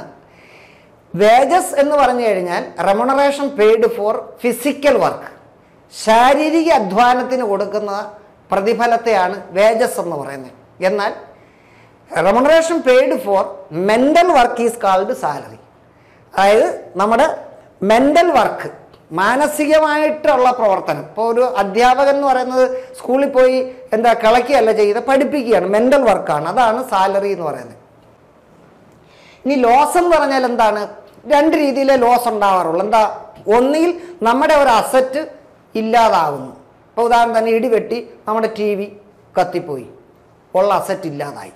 അല്ലെങ്കിൽ 10,000 രൂപ ഒരാൾക്ക് കൊടുക്കാനുണ്ട്. ഇപ്പോൾ ഇലക്ട്രിസിറ്റി ബില്ല്, നമുക്കൊരു 2,000 രൂപയുടെ ഇലക്ട്രിസിറ്റി ബില്ല് വന്നത് ലൈവ് നമ്മുടെ ഒരു എക്സ്പെൻസാണ്. പക്ഷേ നമ്മൾ എന്ത് ചെയ്യും? സമയത്തിന് കൊണ്ട് അടച്ചില്ല, ഫൈൻ അടയ്ക്കേണ്ടി വന്നാൽ അത് നമ്മളെ സംബന്ധിച്ച് ലോസാണ് അല്ലേ? ആ ഡേറ്റ് കഴിഞ്ഞു പോയത് കൊണ്ട് നമുക്ക് ആ പൈസ ഫൈൻ അടയ്ക്കേണ്ടി വന്നു, അല്ലെ പെനാൽറ്റി അടയ്ക്കേണ്ടി വന്നു. അതൊക്കെയാണ്. അപ്പോൾ അവിടെ രണ്ട് വാക്കുകൾ നമ്മൾ ഓർക്കണം. അസറ്റിൽ കുറവുണ്ടായി അല്ലെങ്കിൽ ബാധ്യത വർദ്ധിച്ചു. ടി വി എന്ന് പറയുന്ന അസറ്റാണ്, അത് പോയി, അത് അസറ്റിൽ കുറവുണ്ടായി. അതേസമയം സമയത്ത് അടയ്ക്കേണ്ട 2000 രൂപ അടയ്ക്കേണ്ട ബില്ലിന് പകരം 2020 രൂപ അടയ്ക്കേണ്ടി വന്നു. അപ്പം 2000-ന്റെ ബാധ്യതയ്ക്ക് പകരം 2020 രൂപ അധികം അടയ്ക്കേണ്ടി വന്നു. അപ്പം അസറ്റിൽ കുറവുണ്ടാവുകയോ ലയബിലിറ്റിയിൽ വർധന ഉണ്ടാവുകയോ ചെയ്യുന്നതാണ് loss. It is the gross decrease in the asset or gross increase in the liability. It is the excess of expense over revenue or income. Expense കൂടുതലും ഇൻകം കുറവുമാണെങ്കിൽ അതും നമുക്ക് എന്ത് പറയാം, ലോസ്. അത് ബിസിനസ്സിന്റെ ലോസാണ്. ഇപ്പോൾ വരവ് കുറവും ചെലവ് കൂടുതലും ആണെങ്കിൽ ലോസാണ്. It reduces the owners equity അല്ലെ ക്യാപിറ്റൽ. ഇപ്പോൾ വരവ് കുറവും ചെലവ് കൂടുതലും ആണെങ്കിൽ എന്താ, നഷ്ടം ഉണ്ടായി. നഷ്ടം ഉണ്ടാകുമ്പോൾ എന്ത് പറയും, നമ്മുടെ മുടക്ക് മുതലാകുന്ന ലൈബിലിറ്റി കുറയും. എക്സാമ്പിൾസ് ലോസ് ബൈ ഫയർ, തീ പിടിച്ച് നഷ്ടം ഉണ്ടാകുക, ലോസ് ബൈ തെഫ്റ്റ്, മോഷ്ടിച്ചുകൊണ്ട് പോവുക, ഇതൊക്കെ നമ്മുടെ ലോസാണ്. അടുത്ത income. It is A revenue derived by using an asset. ഒരു അസറ്റ് ഉപയോഗിക്കുന്നതിന് ഫലമായിട്ടുണ്ടാകുന്നതാണ് ഇൻകം. ഒരു അസറ്റ് ഉണ്ടാകണം. നമ്മൾ പറയത്തില്ലേ, എന്താ, ഒരു തൂണുണ്ടെങ്കിൽ മുറം ചാരാൻ പറ്റും. ഒരു അസറ്റ്, ഇപ്പം ഒരു മനുഷ്യനെ ഇപ്പം നമ്മൾ പറയും വാ കീറിയ ദൈവം അന്നം തരും, വിതയ്ക്കുന്നില്ല ഫലം കൊയ്യുന്നില്ല എന്നൊക്കെ നമ്മൾ പറയുമ്പോൾ നമുക്ക് ഇൻകം, ഈ ഇൻകം എങ്ങനെയാണ് ഉണ്ടാവുക എന്ന് ചോദിച്ചാൽ ഒരു അസറ്റ് വേണം. ഇപ്പം ഞാൻ എന്ന് പറയുന്ന ആൾ നിങ്ങളെ പഠിപ്പിക്കുമ്പോഴാണ് എനിക്ക് ശമ്പളം കിട്ടുന്നത്. ആ പഠിപ്പിക്കുന്നതിന് ഞാൻ എൻ്റെ ബ്രെയിനാണ് ഉപയോഗിക്കുന്നത്. Asset, the largest asset in the world എന്ന് പറയുന്ന ഹ്യൂമൻ സ്കിൽ അല്ലെ ബ്രെയിൻ എന്ന് പറയുന്നത്. അപ്പം അത് നമ്മൾ യൂസ് ചെയ്യുന്നുണ്ട്. അപ്പം മറ്റൊരാൾ ജീവിക്കുന്നത് ചിലപ്പോൾ ഓട്ടോ ഓടിച്ചായിരിക്കും ജീവിക്കുന്നത്. അപ്പോൾ അയാൾ എങ്ങനെ ഓട്ടോ കൂലി കൊണ്ടാണ് ജീവിക്കുന്നത്. അപ്പം അവിടെ ഓട്ടോ എന്ന് പറയുന്ന അസറ്റാണ്. ഒരു ടാക്സി ഓടിച്ച ഒരാൾ ജീവിക്കുന്നത്, ടാക്സി എന്ന് പറയുന്നതിനകത്ത് നിന്ന് ഓടിക്കുമ്പം കിട്ടുന്ന ഹയർ, അത് ആ ടാക്സി വാടക എന്ന് പറയുന്ന അയാളുടെ ഇൻകം. പക്ഷെ അത് ഉണ്ടാവണമെങ്കിൽ ടാക്സി എന്ന് പറയുന്ന അസറ്റ് ഉണ്ടാവണം. അപ്പോൾ അസറ്റ് വിനിയോഗിക്കുന്നതിൻ്റെ ഫലമായി കിട്ടുന്നതാണ് income. Income is the increase in the net worth of an organization either from business activity or from other activities. അതായത് ഇൻകം എന്ന് പറയുന്നത് നമ്മുടെ നെറ്റ് വർത്ത് മീൻസ് ക്യാപിറ്റൽ കൂടും. It also include profit. ഇതിനകത്ത് ഏത് വരും, പ്രോഫിറ്റും അതിനകത്ത് വരും. പ്രോഫിറ്റ്, എക്സസ് ഓഫ് ഇൻകം അല്ലെ revenue of A period over the related expense is profit. അറിയാം, നേരത്തെ നമ്മൾ പറഞ്ഞു. അതായത് എക്സ്പെൻസ് കൂടുതലും ഇൻകം കുറവുമാണെങ്കിൽ ലോസ് ആകുമ്പം നമ്മുടെ ക്യാപിറ്റൽ കുറയും. ഇതിവിടെ നേരെ തിരിച്ചാ. ഇൻകം കൂടുതലും എക്സ്പെൻസ് കുറവ്, വരവ് കൂടുതലും ചെലവ് കുറവാണെങ്കിൽ പ്രോഫിറ്റ്. ആ പ്രോഫിറ്റ് ഉണ്ടാകുമ്പോൾ നമ്മുടെ എന്ത് ചെയ്യും, ക്യാപിറ്റൽ, നമ്മുടെ ഇൻവെസ്റ്റ്മെന്റ് നിക്ഷേപം കൂടും. It increase capital. അടുത്ത ഗെയിൻ എന്ന് പറഞ്ഞു കഴിഞ്ഞാൽ നേരത്തെ നമ്മൾ പറഞ്ഞത് ഏതാ, ലോസ്, അസറ്റിൽ കുറവുണ്ടാവുക അല്ലെ ലൈബിലിറ്റിയിൽ വർധന ഉണ്ടാവുക. അതിന്റെ ഓപ്പോസിറ്റ് ആണ് gain. The profit that arise from events or A transaction which are incidental, അനുബന്ധമായി to A business such as sale of fixed asset വിൽക്കുമ്പോൾ, അല്ലെങ്കിൽ വിന്നിങ് എ കോർട്ട് കേസ്, കോടതി ഉത്തരവ് നമ്മൾ അനുകൂലമാവുക, അപ്രീസിയേഷൻ ദ വാല്യൂ ഓഫ് അസറ്റിന് വർധന ഉണ്ടാവുക, is called gain. എന്ന് വെച്ചാൽ നമുക്ക് ചുരുക്കി വേണമെങ്കിൽ ഇങ്ങനെ പറയാം, നമ്മുടെ അസറ്റിൽ വർധന ഉണ്ടാവുകയോ ലൈബിലിറ്റിയിൽ കുറവുണ്ടാവുകയോ ചെയ്താൽ അത് ഗെയിനാണ്. ലോസ് എന്ന് പറയുമ്പം അസറ്റിൽ കുറവുണ്ടാവുകയോ ലൈബിലിറ്റിയിൽ വർധന ഉണ്ടാവുകയോ ചെയ്യുകയാണെങ്കിലാണ് ലോസ്. ഇവിടെ നേരെ തിരിച്ചാ, നമുക്കൊരു അസറ്റ് അതിൽ വർധന ഉണ്ടായി. ഇപ്പോൾ ഉദാഹരണം തന്നെ ആണെങ്കിൽ നമ്മളിപ്പോൾ ഒരു ഇൻവെസ്റ്റ്മെന്റ്, ഒരു കമ്പനിയുടെ ഷെയറിൽ ഒരു 10,000 രൂപ ഡെപ്പോസിറ്റ് ചെയ്തു. ഇപ്പം നമ്മൾ നോക്കിയപ്പോൾ ഏതാണ്, 20,000 രൂപ ആയിട്ട് വർദ്ധിച്ചു, അസറ്റിൽ വർധന ഉണ്ടായി. ഇനി നമ്മൾ സാധനം വാങ്ങിച്ചെണ്ണത്തിൽ ഒരാൾക്ക് 10,000 രൂപ കൊടുക്കാനുണ്ട്. അയാൾ പറഞ്ഞ് ശരി നിങ്ങളൊരു 8,000 രൂപ തന്നാൽ അങ്ങ് ഇടപാട് തീർക്കും. അപ്പോൾ 2,000 രൂപ ബാധ്യതയിൽ കുറവുണ്ടായി. അവിടെ അസറ്റിൽ വർധന ഉണ്ടായി അല്ലെങ്കിൽ ലൈബിലിറ്റിയിൽ കുറവുണ്ടായി. അതാണ് ഗെയിൻ എന്ന് പറയുന്നത്. Capital receipt and revenue receipt. ഇവിടെ ഒരു കാര്യം നമ്മൾ കൃത്യമാവണം, എന്താണ് ഗുഡ്സ്, എന്താണ് അസറ്റ്. നമ്മുടെ ബിസിനസ്സിൽ ഉപയോഗിക്കാൻ വേണ്ടി വാങ്ങിക്കുന്നതാണ് അസറ്റ്, എന്നാൽ വിൽക്കാൻ വേണ്ടി വാങ്ങിക്കുന്നതാണ് ഗുഡ്സ്. അത് ക്ലിയർ ആകണം. Commodities that are purchased and using them in the business for A long period are called asset. If a commodity is purchased for resale, it is called goods. അത് ഓർക്കണം. നമ്മളൊരു സാധനം വാങ്ങിക്കുന്നത് നമ്മുടെ ബിസിനസ്സിൽ നമുക്ക് ഉപയോഗിക്കാൻ വേണ്ടി ലോങ് പീരീഡിൽ ഉപയോഗിക്കാൻ വേണ്ടിയാണ് അസറ്റും. വിൽക്കാനാണെങ്കിൽ അതിനെ നമ്മൾ എന്ത് പറയും? ഗെയിൻ. വിൽക്കാൻ വേണ്ടിയാണെങ്കിൽ അതിനെ ഗുഡ്സ് എന്നും പറയും. ഇനി എന്തുവാ ഗുഡ്സ്, എന്താ അസറ്റ്? പെട്ടെന്ന് നമ്മൾ പറയരുത്. നമ്മൾ കുറേ അസറ്റിൻ്റെ പേര് പഠിച്ചു വെച്ചപ്പോൾ land and building, plant and machinery, furniture, അങ്ങനെ നമ്മൾ പറയരുത്. ഗുഡ്സ് എന്താണ്, അസറ്റ് എന്താന്ന് ചോദിച്ചാൽ that depends upon the dealer what deals with.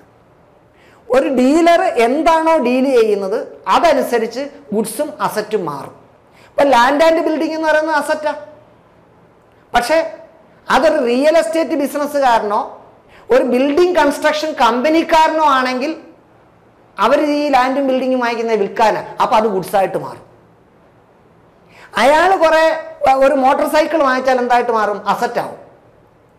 എന്നാൽ ഒരു ഓട്ടോമൊബൈൽ ഡീലർ ഒരു മോട്ടോർ സൈക്കിൾ വാങ്ങിച്ചാൽ എന്താ? വിൽക്കാനാണ്. അപ്പം അതെന്താവും? ഗുഡ്സാവും. അയാൾ കുറച്ച് ജുവലറി വാങ്ങിച്ചാൽ, സ്വർണം വാങ്ങിച്ചാൽ എന്തായിട്ട് വരും? അസറ്റാവും. എന്നാൽ ഒരു ജുവലറി കച്ചവടക്കാരനോ അല്ലെന്നുണ്ടെങ്കിൽ ഗോൾഡ് മർച്ചന്റോ കുറെ സ്വർണം വാങ്ങിച്ചാൽ എന്താവും? ഗുഡ്സാവും. അയാൾ കുറെ ഫർണിച്ചർ വാങ്ങിച്ചു കഴിഞ്ഞാൽ എന്താവും? അസറ്റാവും. ഒരു ഫർണിച്ചർ മാർട്ടുകാരൻ ഫർണിച്ചർ വാങ്ങിച്ചാൽ എന്താവും? ഗുഡ്സാവും. അപ്പം അതാ പറഞ്ഞേക്കുന്നത്.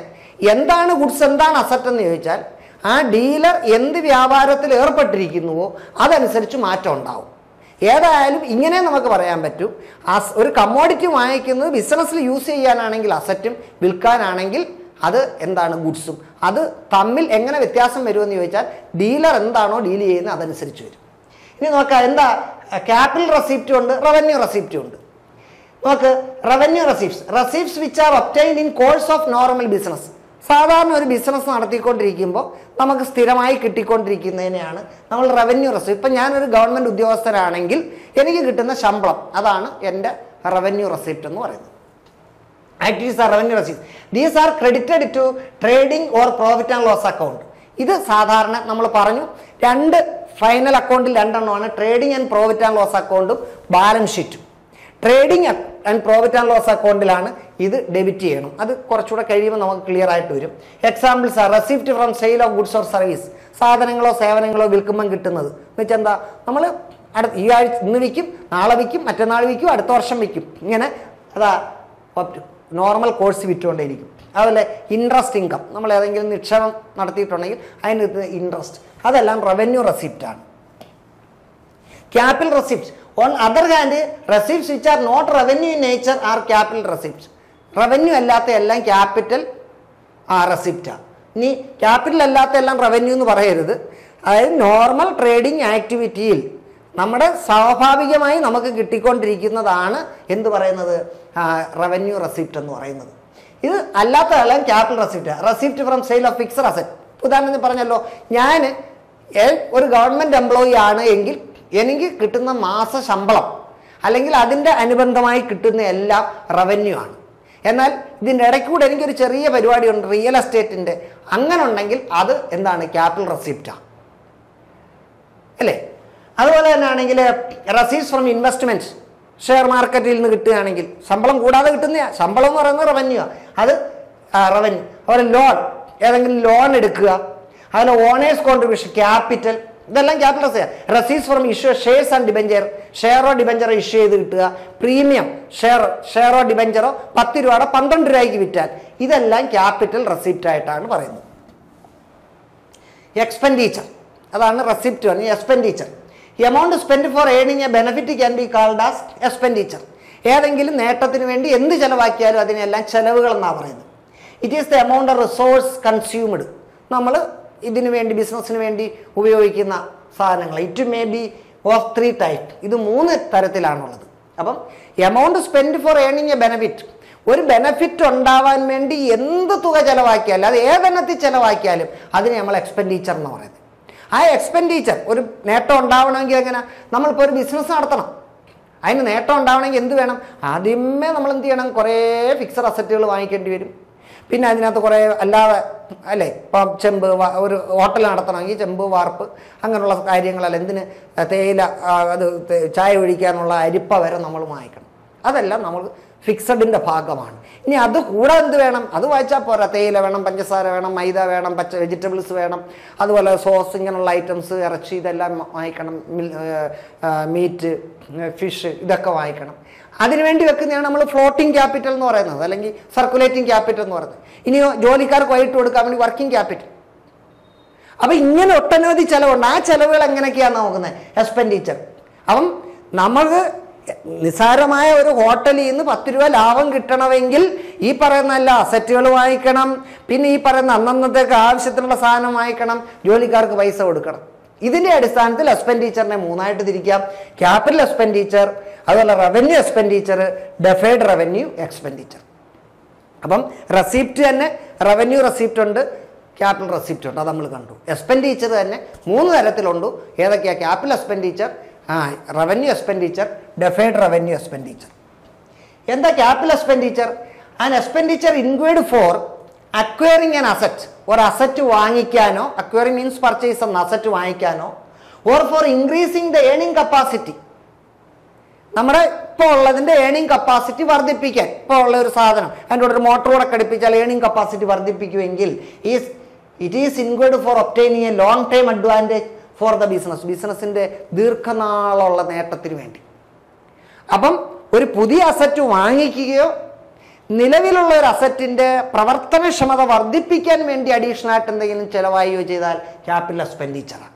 ഇതിൻ്റെ പ്രത്യേകത എന്താ? They are non recurring in nature. Non recurring in nature, ആവർത്തിക്കത്തില്ല.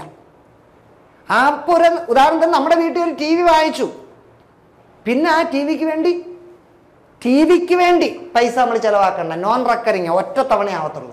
And shown on the asset side of the balance sheet. നിങ്ങൾക്കറിയാം, ബാലൻസ് ഷീറ്റ് എന്ന് പറയുമ്പോൾ അതിനകത്ത് വരുന്നത് ഒന്ന് അസറ്റും ക്യാപിറ്റലും ലൈബിലിറ്റിയാണ്.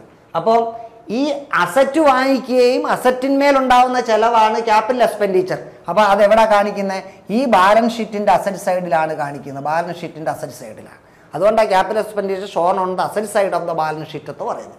അതിൻ്റെ എക്സാമ്പിൾസ് നോക്കുക. Purchase of land, installation charge of machinery, അതുപോലെ extension of water fittings, registration of land, wages paid for ഇറക്റ്റിംഗ് machinery etcetera. അതാണ് എക്സ്പെൻഡിച്ചർ എന്ന് പറയുന്നത്. അപ്പോൾ പർച്ചേസ് ഓഫ് ലാൻഡ് വാങ്ങിക്കുന്നത്, അതാ ലാൻഡ് ആൻഡ് ബിൽഡിംഗ് ഇവിടെ വരുന്നത്. പിന്നെ ഒരു മെഷീനറി വാങ്ങിച്ചാൽ ഇപ്പം നമ്മൾ ഒരു അസറ്റിന്മേൽ എത്ര രൂപ ചിലവായെന്ന് ചോദിച്ചു കഴിഞ്ഞാൽ ആ അസറ്റ് വാങ്ങിച്ച വില മാത്രമല്ല, ആ അസറ്റ് കൊണ്ടുവന്ന് ഇൻസ്റ്റോൾ ചെയ്ത് റെഡി ഫോർ യൂസ് വരെ ഉള്ളതിൻ്റെ ചിലവ് അതിനകത്താണ്. ഇപ്പോൾ ഉദാഹരണം തന്നെ നമ്മൾ കോയമ്പത്തൂർ നിന്നൊരു മെഷീൻ വാങ്ങിക്കുക, ഇവിടെ നിന്ന് മെക്കാനിക്കിനെ കൊണ്ടുപോവുക.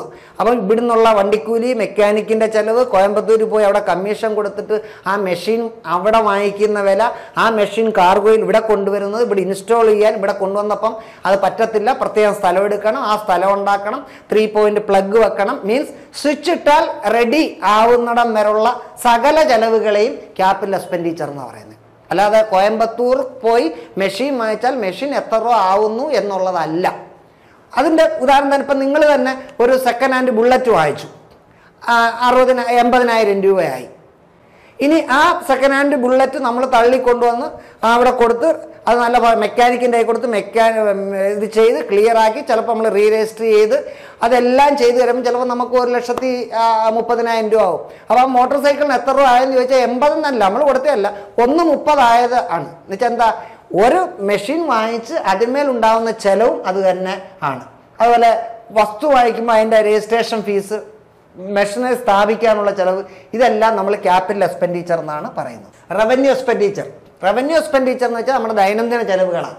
Expenditure where the benefit expense within 1 year, ഒരു വർഷക്കാലത്തെ inquired to maintain the business, ആ ബിസിനസ് സൂക്ഷിച്ചുകൊണ്ട് പോകാൻ, keep the asset in good condition, അസറ്റുകളെ good കണ്ടീഷനിൽ സൂക്ഷിക്കാൻ വേണ്ടി ഉണ്ടാകുന്ന റവന്യൂ എക്സ്പെൻഡിച്ചർ. നമ്മുടെ റവന്യൂ എക്സ്പെൻഡിച്ചർ എന്ന് പറഞ്ഞു കഴിഞ്ഞാൽ എങ്ങനെയാണ്? നമ്മുടെ ദൈനംദിന ചെലവുകൾ. ഇപ്പോൾ ഉദാഹരണം തന്നെ നമ്മളൊരു TV വാങ്ങിക്കുന്നതല്ല, നമ്മുടെ വീട്ടിൽ വേണ്ടുന്ന പലവ്യഞ്ജന സാധനങ്ങൾ വാങ്ങിക്കുന്നത്. ഈ ഈ മാസം നമ്മൾ സാധനങ്ങൾ അരി വാങ്ങിക്കും, ഗോതമ്പ് വാങ്ങിക്കും, ബാക്കിയുള്ള സാധനങ്ങൾ വാങ്ങിക്കും, അടുത്ത മാസം വാങ്ങിക്കണം, അതിൻ്റെ അടുത്ത മാസം വാങ്ങിക്കണം, അതിൻ്റെ അടുത്ത മാസം വാങ്ങിക്കണം. അങ്ങനെ ദൈനംദിനം ഒരു വർഷത്തിനുള്ളിൽ ഉണ്ടാകുന്ന ചിലവുകൾ, അല്ലെങ്കിൽ നമ്മൾ അസറ്റ്, ഇപ്പോൾ ഉദാഹരണം നമ്മുടെ വീട്, അപ്പം ഓണം അങ്ങനെയൊക്കെ വരുമ്പോൾ നമ്മൾ എന്താ ഒന്ന് റിപ്പയർ ചെയ്ത് ക്ലിയർ ആക്കി പെയിൻ്റ് അടിച്ചെല്ലാം ക്ലിയർ ആക്കി എടുക്കും. അങ്ങനെയുള്ള ചിലവുകളെയൊക്കെയാണ് നമ്മൾ എന്താ പറയുക റവന്യൂ എക്സ്പെൻഡിച്ചർ എന്ന് പറയുന്നത്. ആ റവന്യൂ എക്സ്പെൻഡിച്ചർ എന്ന് പറയുമ്പോൾ നമുക്ക് എക്സ്പെൻസ് എന്ന് പറയുമ്പോൾ നിങ്ങൾക്ക് അറിയാവുന്നതാണ്. എക്സ്പെൻസ്, ലോസ്, ഇൻകം, ഗെയിൻ അതെവിടെ? Profit and loss അക്കൗണ്ടില്ല. Asset, liability, capital, balance ഷീറ്റില്ല. അതുകൊണ്ട് they are debited to profit and loss account. Examples: wages കൊടുക്കുക, salaries, annual repair charge, paid for stationery, printing and stationery, depreciation, publicity അല്ലെ advertising, ഇതെല്ലാം revenue എക്സ്പെൻഡിച്ചറിൻ്റെ ഇതാണ്. Capital expenditure versus revenue expenditure നോക്കാം. അതായത് the basic consideration in distinction between capital and revenue expenditure എന്ന് പറയുന്നത്, ഒന്ന് nature of business. Four A trader in furniture നോക്കണം. ഒരു ഫർണിച്ചർ കച്ചവടക്കാരനെ സംബന്ധിച്ച് purchase of furniture is revenue expenditure. അയാൾ ഫർണിച്ചർ വാങ്ങിക്കുന്നത് റവന്യൂ. ഞാൻ പറഞ്ഞു ഫർണിച്ചർ കച്ചവടക്കാരൻ ഫർണിച്ചർ വാങ്ങിക്കുന്നത് വിൽക്കാനാണ്, അതുകൊണ്ട് റവന്യൂ ആണ്. But for any other trader, അതല്ലാതെ വേറെ ഏത് കച്ചവടക്കാരെ സംബന്ധിച്ചും purchase of furniture should be treated as capital expenditure. അപ്പം ഞാൻ പറഞ്ഞത് അതാണ്, ഗുഡ്സും അസറ്റും വ്യത്യാസം വരരുത്. അതായത് ഒരു അസറ്റ് വാങ്ങിക്കുന്നത് ബിസിനസ്സിൽ യൂസ് ചെയ്യാനാണ്, ഒരു കമ്മോഡിറ്റി വാങ്ങിക്കുന്നത് ബിസിനസ് യൂസ് ചെയ്യാനാണ് അസറ്റ്, വിൽക്കാനാണ് ഗുഡ്സ്. ഫർണിച്ചർ കച്ചവടക്കാരനെ സംബന്ധിച്ച് ഫർണിച്ചർ വാങ്ങിക്കുന്നത് വിൽക്കാനാണ്, അതുകൊണ്ട് ഗുഡ്സാണ്, അതുകൊണ്ട് റവന്യൂ എക്സ്പെൻഡിച്ചർ. വേറെ ഏത് വ്യാപാരി ഫർണിച്ചർ വാങ്ങിച്ചാലും ബിസിനസ് യൂസ് ചെയ്യാനാണ്, അതുകൊണ്ട് capital എക്സ്പെൻഡിച്ചറാണ്. Recurring nature is revenue expenditure. അതായത് ആവർത്തിച്ച് എല്ലാ മാസവും എല്ലാ വർഷവും ഉണ്ടാകുന്നതാണ് revenue expenditure. For example payment of wages, salaries, rent. Non recurring nature എന്ന് പറയുന്നതാണ് capital expenditure. Purchase of land. Purpose of expense. Expenses for repair of machinery may be incurred in course of the normal maintenance of asset. Such expenses are revenue nature. On the other hand, expenditure incurred for major repair of the asset so as to increase the productive capacity or reducing the working capital expenses capital expenditure. ഇവിടെ ആ expense എന്തിനു വേണ്ടി ചിലവായി? ഇപ്പോൾ ഉദാഹരണം തന്നെ നമ്മൾ പറയുകയാണ്, നമ്മുടെ ഇപ്പോൾ ഒരു ഫാന്, ആ ഫാനിൻ്റെ ഒരു സാധാരണയായിട്ടുള്ള കപ്പാസിറ്റർ ഒന്ന് മാറുന്നു, അല്ലെ അതൊന്ന് തൂക്കുന്നു. അതെന്ന് പറയുന്നത് to maintain the asset in good കണ്ടീഷനാണ്. അത് റവന്യൂ എക്സ്പെൻഡിച്ചർ, അത് നമ്മൾ ചെയ്തുകൊണ്ടിരിക്കണം. അതുപോലല്ല അതിൻ്റെ ഏതായി പറഞ്ഞേക്കുന്ന മോട്ടർ മൊത്തം മാറ്റിയാൽ അത് increasing earning capacity, capital expenditure. അപ്പം നമ്മൾ പറഞ്ഞേക്കുന്ന ഒരു മെഷീനറിക്ക് നോർമലായിട്ടുള്ള റിപ്പയർ ചാർജ് എന്ന് വെച്ചാൽ റവന്യൂ എക്സ്പെൻഡിച്ചറാണ്. മേജർ റിപ്പയർ ചാർജ് ഉണ്ടായിക്കഴിഞ്ഞാൽ അത് capital എക്സ്പെൻഡിച്ചറാണ്. Effect on revenue generating capacity of the business. The expense which help to generate the income or revenue in current period are revenue in nature.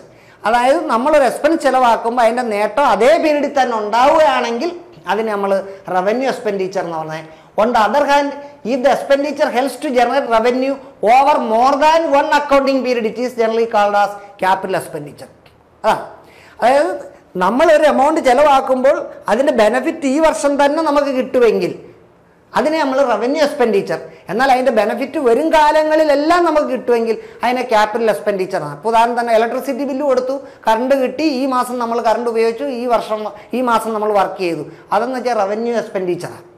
അതേസമയം നമ്മളൊരു generator വാങ്ങിച്ചു, അല്ല എങ്കിൽ നമ്മൾ ഒരു generator വാങ്ങിച്ചു, കറണ്ട് പെട്ടെന്ന് പോകുന്നു, ആ ജനറേറ്റർ വാങ്ങിച്ചാൽ എന്താ, ഈ മാസം ഉപയോഗിക്കുക, ഈ വർഷം ഉപയോഗിക്കുക, വരും വർഷങ്ങൾ ഉപയോഗിക്കുക, ക്യാപിറ്റൽ എക്സ്പെൻഡിച്ചറാണ്. അപ്പോൾ ഇലക്ട്രിസിറ്റി ബില്ല് ഈ മാസം കൊടുത്തു കഴിഞ്ഞാൽ റവന്യൂ എക്സ്പെൻഡിച്ചറാണ്. പക്ഷേ ജനറേറ്റർ വാങ്ങിച്ചു കഴിഞ്ഞാൽ അത് എന്ന് പറയുന്നത് നമ്മൾ capital എക്സ്പെൻഡിച്ചറാണ്. Materiality of the amount involve. The relative proportion of the amount involve is another important consideration in distinction between revenue and capital. അതിൻ്റെ വസ്തുതകളെ സംബന്ധിച്ച് നമ്മൾ വലിപ്പം ചെറുപ്പം, അത് നമ്മൾ എമൗണ്ട് ഹ്യൂജ് ആണോ അല്ലെങ്കിൽ കുറച്ചേ ഉള്ളോ, അതിനകത്ത് എന്തിനു വേണ്ടിയാണ് ആനുപാതികമായിട്ട് നമ്മൾ വിനിയോഗിക്കുന്നത് എന്നുള്ളതും ക്യാപിറ്റലും റവന്യൂവിനെ തമ്മിൽ തരംതിരിക്കും. അടുത്ത എക്സ്പെൻഡിച്ചർ നമ്മൾ പറഞ്ഞു, എക്സ്പെൻഡിച്ചർ 3 തരത്തിലാണ്. ക്യാപിറ്റൽ എക്സ്പെൻഡിച്ചർ, അതുപോലെ തന്നെയാണ് revenue expenditure, deferred revenue expenditure. ഇതിനകത്ത് തന്നെ ഉണ്ട്, ഇത് revenue എക്സ്പെൻഡിച്ചറാണ്. this is a class of revenue expenditure the benefit of which expected to received for a more than one particular year or which is incurred, that is the benefit of which spreads over a number of years. At the same time it is also shown as a character of capital. അപ്പോൾ ഇവിടെ നമ്മൾ മനസ്സിലാക്കാൻ deferred revenue expenditure ആണ്. Deferred revenue expenditure എന്ന് പറഞ്ഞു കഴിഞ്ഞാൽ an amount spent, നമ്മൾ പഠിച്ചു വെച്ചേക്കുന്നത് എങ്ങനെ, an amount spent the benefit which yields in said particular period it is called revenue expenditure. Over a period it is called capital expenditure. ഇവിടെ അങ്ങനല്ല, an amount spent but the benefit which yields in subsequent years, ഈ വർഷവും കിട്ടും വരും കാലങ്ങളിലും കിട്ടും, അല്ലെങ്കിൽ the benefit which spreads over a number of years, അതിനെ നമ്മൾ deferred revenue expenditure എന്ന് പറയുന്നത്. So a portion of deferred revenue expenditure is debited to profit and loss account. അതുകൊണ്ട് ഈ ഡെഫേർഡ് റവന്യൂ എക്സ്പെൻഡിച്ചറിന്റെ ഒരു ഭാഗം ഓരോ വർഷവും profit and loss account debit ചെയ്യും. And balance shown on the asset side of the balance sheet under the head നമ്മൾ പഠിച്ചു വെച്ചപ്പോൾ ഉണ്ട് ഫിക്റ്റീഷ്യസ് അസറ്റ്. ഫിക്റ്റീഷ്യസ് അസറ്റിൽ കാണിക്കും. അതിൻ്റെ എക്സാമ്പിൾസ് ആണ് ഹ്യൂജ് അഡ്വർടൈസ്മെന്റ് ക്യാമ്പയിൻ. കണ്ടോ, ഹ്യൂജ് അഡ്വർടൈസ്മെന്റ് ക്യാമ്പയിൻ, വലിയ സാധാരണ നമ്മുടെ ഒരു ബിസിനസ്സിൻ്റെ ഏതെങ്കിലും ഒരു ചെറിയ പരസ്യം നമ്മൾ കൊടുത്തു കഴിഞ്ഞാൽ അത് നമ്മുടെ റവന്യൂ എക്സ്പെൻഡിച്ചറായിട്ടാണ് കണക്കാക്കുന്നത്. വലിയ അഡ്വർടൈസ്മെൻറ്റ്സ് കൊടുക്കുക, റിസർച്ച് ഡെവലപ്മെൻറ്റ് എക്സ്പെൻഡിച്ചർ, പുതിയ പുതിയ സാധനങ്ങൾ കണ്ടുപിടിക്കാനുള്ള റിസർച്ച് നടത്തുക, expenditure social and statistical survey, വൻകിട സർവേ നടത്തുക, ഇതിനു വേണ്ടിയൊക്കെ കൊടുക്കുന്ന ചെലവുകളെ ഡെഫേർഡ് റവന്യൂ എക്സ്പെൻഡിച്ചർ എന്നാണ് പറയുന്നത്. അത് മൊത്തം എത്ര രൂപ ആയാലും അതിൻ്റെ ഒരു നിശ്ചിത ശതമാനം ഓരോ വർഷവും പ്രോഫിറ്റ് ആൻഡ് ലോസ് അക്കൗണ്ടിൽ ഡെബിറ്റ് ചെയ്യും. ബാക്കിയുള്ള ഭാഗം ബാലൻസ് ഷീറ്റിൻ്റെ അസറ്റ് സൈഡിൽ ഫിക്റ്റീഷ്യസ് അസറ്റ് എന്ന് പറഞ്ഞ് നമ്മൾ കാണിക്കും. ഡെഫേർഡ് റവന്യൂ എക്സ്പെൻഡിച്ചറും പ്രീപെയ്ഡ് എക്സ്പെൻസും ഒരു നേരിയ വ്യത്യാസം മാത്രമേ ഉള്ളൂ. ഏതാ? Between deferred revenue expenditure and prepaid expense. The benefit available from the prepaid expense can be preciously estimated, but it is not so in case of deferred revenue expenditure. Deferred revenue expenditure ഇപ്പം നമ്മളൊരു തുക ചെലവാക്കുകയാണ്, അതിൻ്റെ benefit ഭാവിയിലേ കിട്ടൂ.